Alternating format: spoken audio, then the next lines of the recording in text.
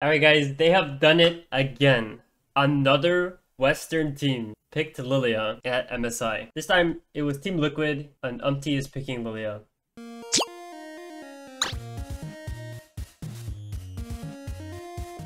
I will say, I've already watched this game. We're in for a good video, okay? I don't know.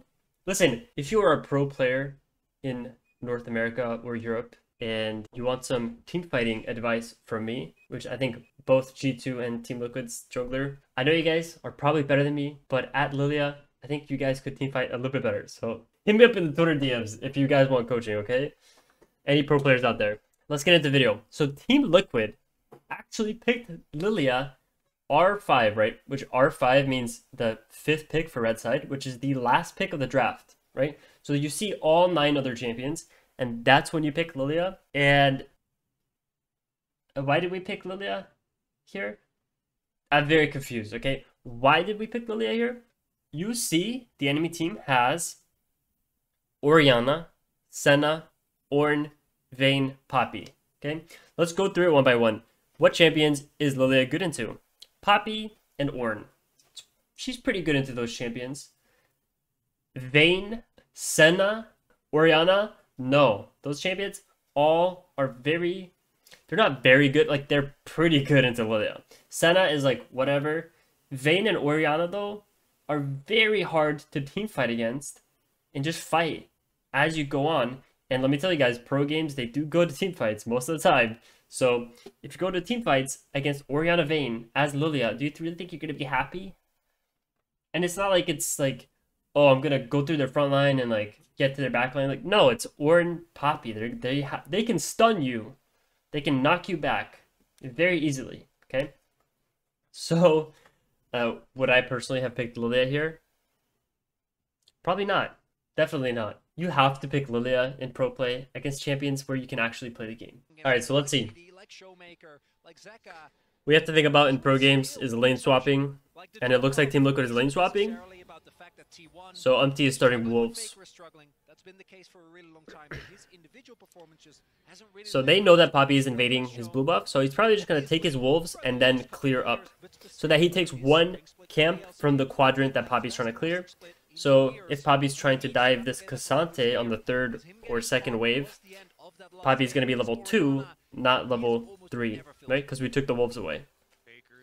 So that's pretty standard. Pretty smart by Umpty to do that. And just going to his Raptors. It's not a big deal for Poppy though, because Poppy can still dive.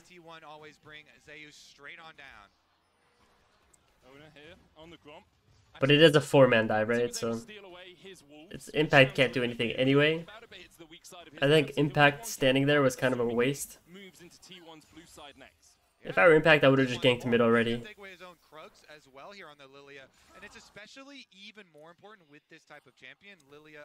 Looks like Poppy's hunting him.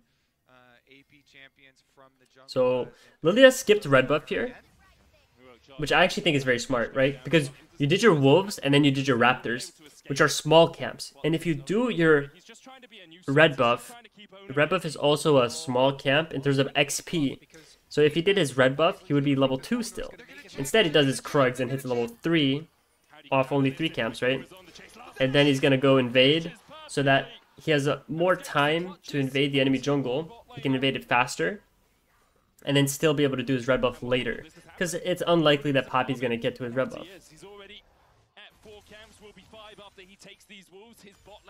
So pretty decent start for our Lillia. Owner has not been farming a lot of camps. He's farmed 2 camps. But they do dive mid lane. Which I don't know what happened to Cassante. Oh, he's gone now.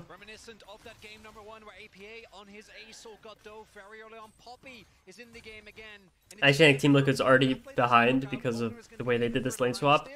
Ornn can just crash this wave. So Vayne has already recalled for the top wave. Ornn crashed an extra wave bot, and he can just TP wherever he wants now. This is actually not very good for us. Oh wait, I forgot the Senna is our AD carry. But like regardless, like now Vayne is chilling. And she already has a level lead. But Umpty though, Umpty, 28 CS. About to hit 32 CS on our first clear, which is pretty good. And our wolves have already spawned. So if I were MT right now, I would just cheat tempo and I would just do all 3 camps. Yeah, look, he pings all 3 camps. Right now, he's just telling his team, like, just relax, guys. I'm scaling. I'm going to do all 3 camps. Poppy is pinging it too. Poppy knows exactly where Lillia is.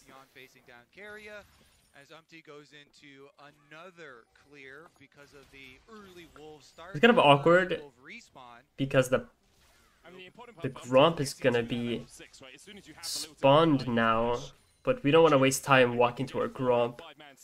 So I wonder what he's going to do after these Krugs. Like, he has nothing to do topside. I think he just recalls and goes to Gromp. And then maybe he can help his mid lane or his bot lane. And then his... The question is, like, after Gromp, does he play for the Void Grubs or does he play for the Dragon? The Vayne does have a level lead top. And your mid laner has no flash. So playing for the Void Grubs seems a little scary.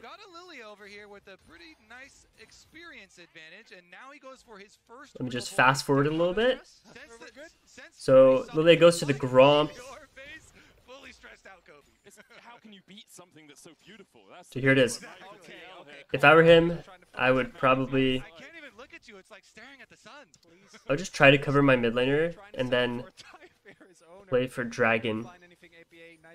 Oh, wow. He actually hit that. Just checking the Raptors. I don't think they're spawned. So right now... Okay, the Raptors just spawned. We saw the Raptors spawn. And we 2v2'd them here.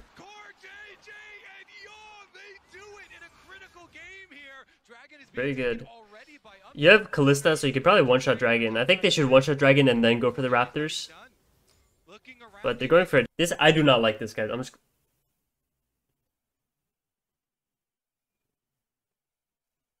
What is my camera doing over here?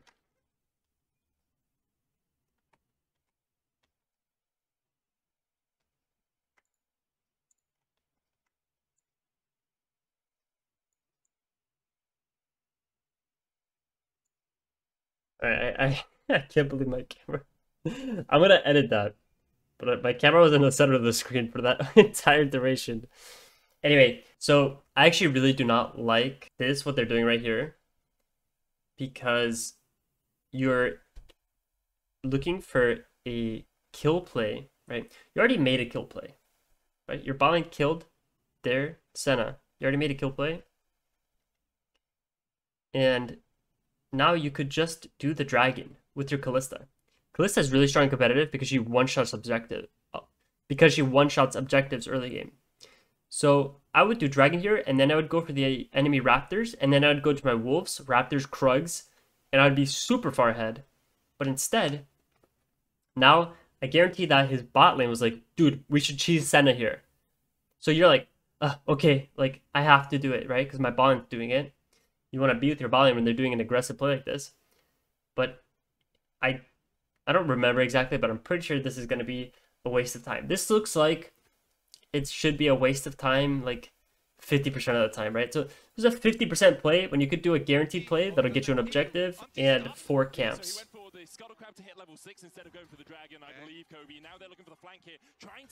And Senna doesn't even walk bot lane, because why does she need to walk bot lane? Of course not. So we still get the Krugs, but now I think that your tempo is just slower and you don't have Dragon.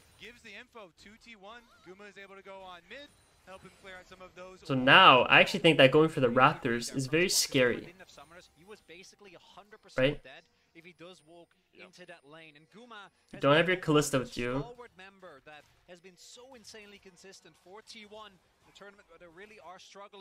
Oh my god, they're not showing on the ward. They're so lucky. Oh, this looks pretty bad.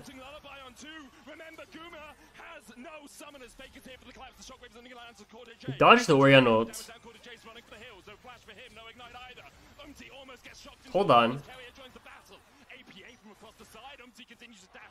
It's actually a crazy E. Wow, it actually worked out. Okay, I'm surprised that it worked out. That was pretty well played by them.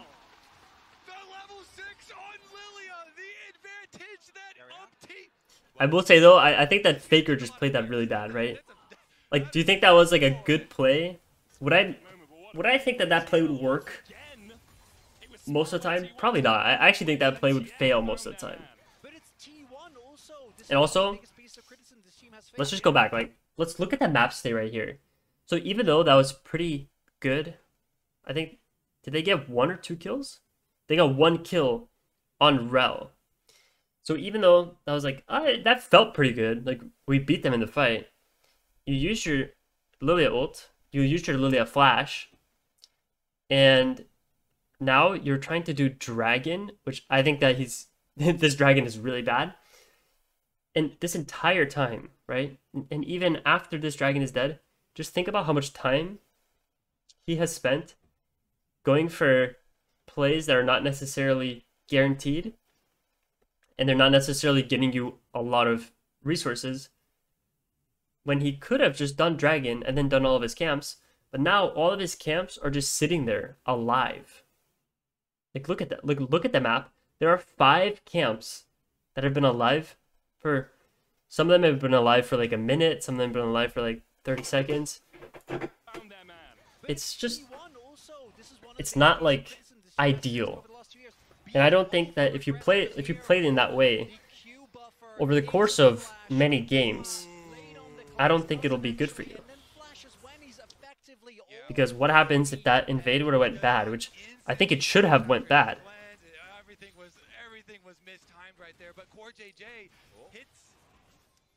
Look at this. Like, okay, we have no mana.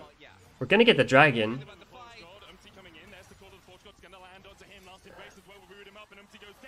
But we should overstayed our tempo.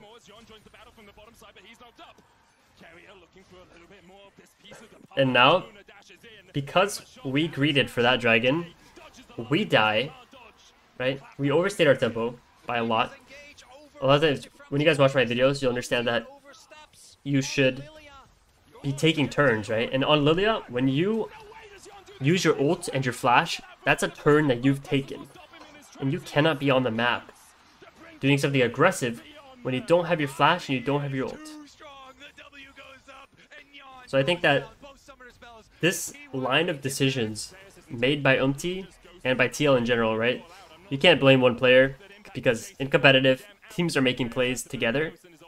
And as a jungler, you have to learn when to tell your team no when they ask you to make a play.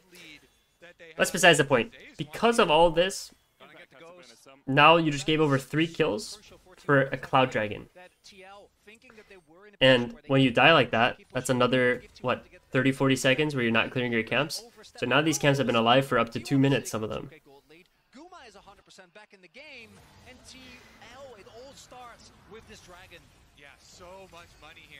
That's to say, guys, when you analyze pro games, like, there are plenty of mistakes, like, especially when you watch like EU and NA. It's easier to point out some mistakes because the teams like SKT, Genji, Bilibili, like all these Eastern teams, they will make your mistakes obvious. It's so funny because when you watch like NA teams play against NA teams or EU teams play against EU teams, it looks like they're all playing super well, but then when you watch them play against Asian teams, you can just see the mistakes because they get punished. What happened here? I'm very interested. So if we go back here, I'm very interested to know how our Lillia ended up in this situation. So not only did she delay all of her tempo earlier by doing the Dragon, and she threw 3 kills, she respawned and did 3 camps on her bot side, and now she's top lane, and there's still 3 camps alive top side. So he skipped his full clear to cover this play. So let's go back and like see like what was Lillia doing? She ran all the way through mid lane, counter this play. She got poppy ulted.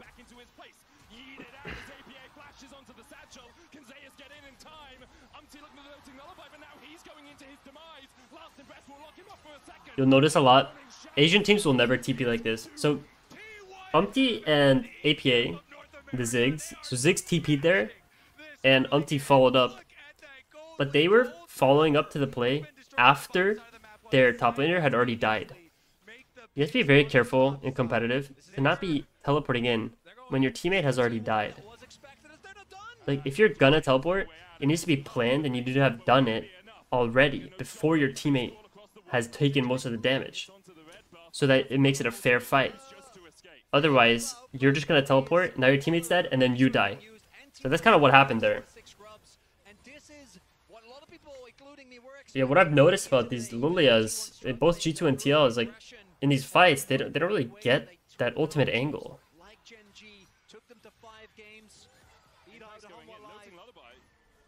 And our Lillia, for example, we use, so on Lillia, I think flash is like very important. And you'll notice that Umpty used his flash earlier. Like, he didn't have flash for that play. He has it now, but he used his flash earlier at the Raptor camp, right? When they got one kill for Rel. But imagine if he had flash there. Maybe he could have done more. He could have flashed the Poppy ult or something like that. But he needs to ask himself, like, was me flashing at the Raptors, right? Because think about it. They already got the Raptor camp. So it's not like he was, like, and if he didn't, he would have been flashing to try to secure a Raptor camp. They could have just left, let the Poppy walk in. He could have left, and he would have gotten the Raptor camp anyway. I don't know. I will say though, guys, it might sound like I'm like dogging on him a lot. I guarantee if you watch my gameplay, I do the same type of mistakes all the time. Even though I know about the mistakes, and I can point them out. It's a lot different to watch a game from this POV, right? When you don't have to worry about any mechanics, you're just watching the game. It's a lot different than actually playing the game, okay? If I was playing against SKT, I'd probably make like twice as many mistakes. I'll tell you this. So if you guys are like, just imagine this, okay? If you're lower ranked, if you've ever played against like a challenger player or a masters or even a diamond player, sometimes like in a normal game or something, it just feels like you're have no options and you're just getting choked out. Me as a challenger player, right? I've hit the top 100 in NA. If I play against like some pro players, it feels like I'm getting choked out, right? I feel that way. So could you imagine what it's like to play against T1? Or even Genji. I think Genji might be like so painful to play against because those guys will just they will like just toy with you, you know, like if you take a wrong step, they'll just take a turret or take Baron or something. T1 is actually really good at just taking Baron like in front of your face if you make one mistake. Anyway, let's get back to Lillia. So we're at 97 CS, so we're doing pretty good. I think that's like what? It's okay, it's like 7 CS per minute. And Core GJ is not level 6. I mean, our teammates are just dying now. And now because we've made, I think Umpty has made a total of like 3 mistakes. And now you're level 8 at the same time as a Poppy. And keep in mind that this Poppy just wasn't doing camps for like 3 minutes. Now we're down, dude, the Poppy is level 9 and you're level 8 as Lillia. You cannot skip your full clear. And you need to focus on camps rather than focusing on kills. Like, he wants the tower, and he'll get it, but APA is now there, the Hexplosive Minefield there to help out. TP immediately by TL, but the way you need to be thinking about the game is you need to be fighting around objectives where the enemy team has to maybe walk into you and fight you, and then you can kill them at the objective and take the objective. Because you want them to be at the disadvantage and walk into you, and maybe you have a flank or some type of like trap set up. That's why I wanted him to do the dragon after the bot lane play, because he had flash and ult, so he could get the enemy team to walk in and then kill them and take the dragon. Instead, he fought them at the Raptors, and then when he was doing dragon, which he shouldn't have done because he used his flash and his ult. But he was doing dragon without his flash ult. He's gonna die. He's on an objective, but it's a bounty. Deus is here, and he's not gonna let you have that.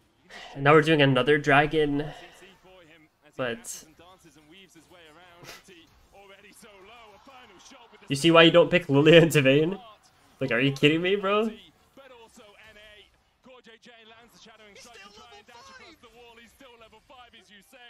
This is like, this game was so embarrassing to watch, guys. I'm not gonna lie. This is the second best team in our. No, this is the best team in our league.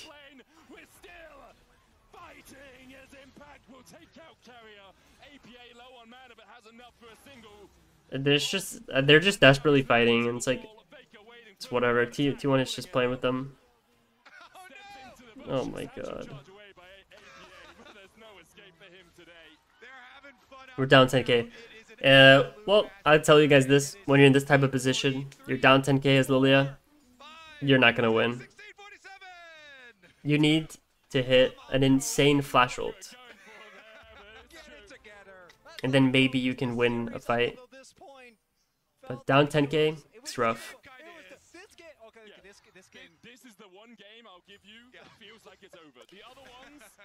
And it really sucks for Lillia because I actually think that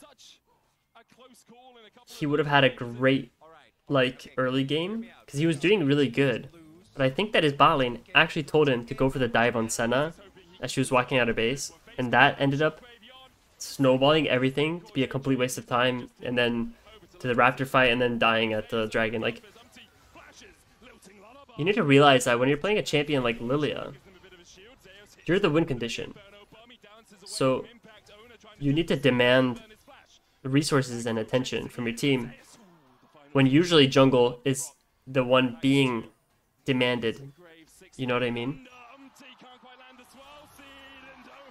I mean, yo, Lillia is so useless in the Vayne.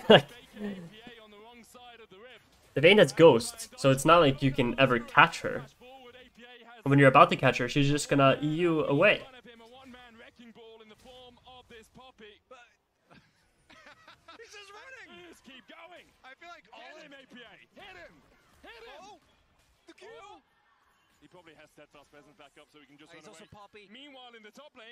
But yeah, I don't know what more there is to say about this game, to be honest. Because when you get to this point, like, you're never gonna get a clean, full clear. You never have full access to your camps. Let's see.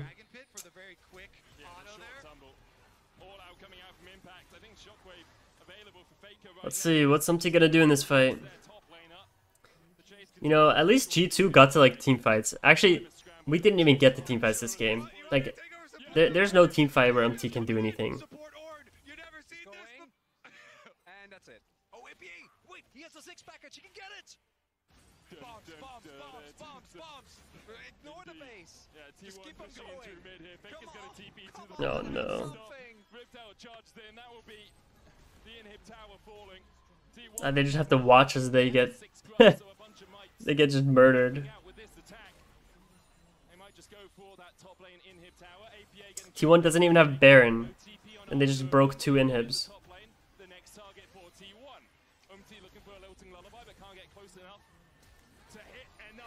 Alright, let's see. Are we gonna have a huge Lillia play here?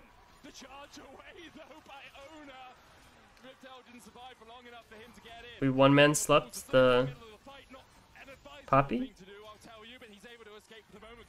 I think we could have gone to sleep on the Orin as well. Maybe burned the cleanse from Senna.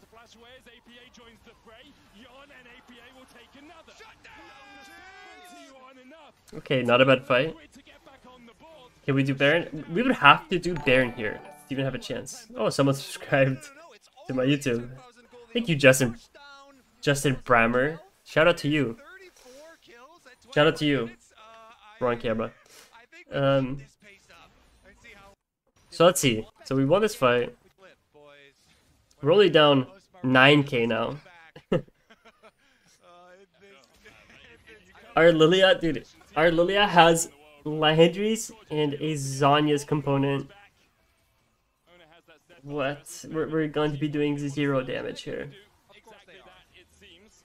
Vision in the pit for TL, now denied by T1. I understand why he's going it, obviously. He kind of needs utility because he's useless. He does not have the money to afford good items. Let's see, this is your moment, Umpty. You have ult and you have flash, right? Oh, his ult's up in 8 seconds. He doesn't even have ult. And they got knocked into their base.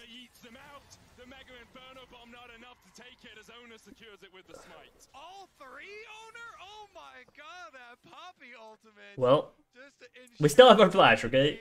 Maybe Umpty can pull off a miracle play. Teleport to the bottom side for Carrier. He's actually focused on objective the flank angle. There's a couple of members here behind enemy lines. Core trying to look. Core JJ sitting at a comfortable level 9.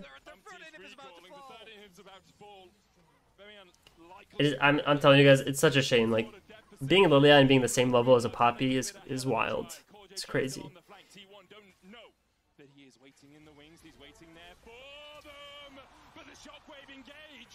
Damn, that was actually a clean shockwave. We got a good sleep, I guess.